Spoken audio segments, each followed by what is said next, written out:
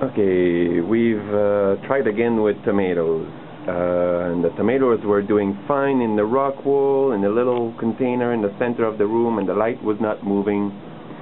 Now we put them in there in the EBB flow system with the light, and the light is on a rail, as you can see, and they don't seem very happy. As you can see, that one is really not happy, and I'm getting a lot of leaf curling.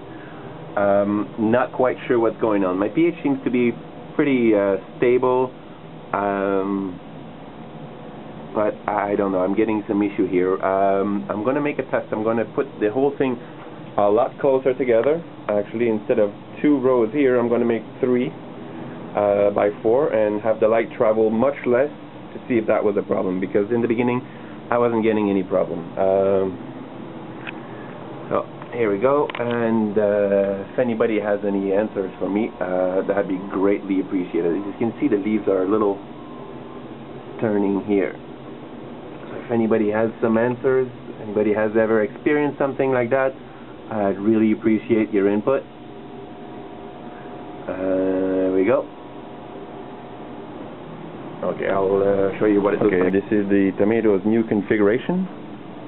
I have 3 pots by 4, and of course I have 2 missing. For some reason I always seem to not make enough plants, and so they're closer together now, and I've actually added mylar on that side, and now the light is going to travel much lesser distance, so basically everything will have greater light exposure, sorry. That's it, and have a little fan here, just cooling the area, just not directly on the plant, just above the plant, actually straight at the light, cooling everything down, and hopefully that'll be fine.